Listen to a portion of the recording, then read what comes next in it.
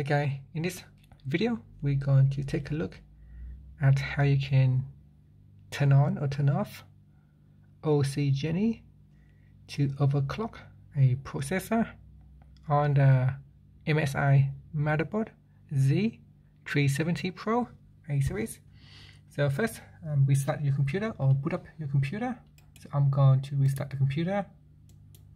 Just going to click on restart. Okay, once you boot up your computer or restarting your computer, continuously press on the delete key to boot into BIOS menu. So we need to boot into the BIOS menu first. So you can see my computer is now restarting, and I'm still continuing to press on the delete key.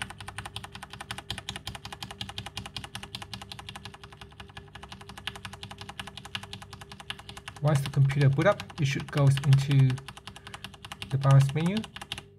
Okay, once you see the BIOS menu, you can stop pressing on the delete key. Now in here, to turn on or to overclock your processor is very easy.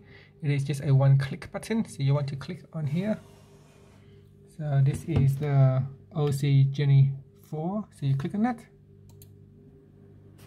And as soon as you click on that, you are now in overclock mode. Now if I turn on the OC Genie, you can see the fan will rapidly increase. So this is now turning on the OC, the overclock mode. Now if I switch it off, you can see the fan will slow down, the CPU usage will slow down. And if I click it on, if I turn on, the fan will go on faster, it will drive faster. This is just so it can cool down the CPU. And that's it. And this is how you can turn on or turn off Overclock Genie 4 on your MSI motherboard Z370. Thank you for watching this video.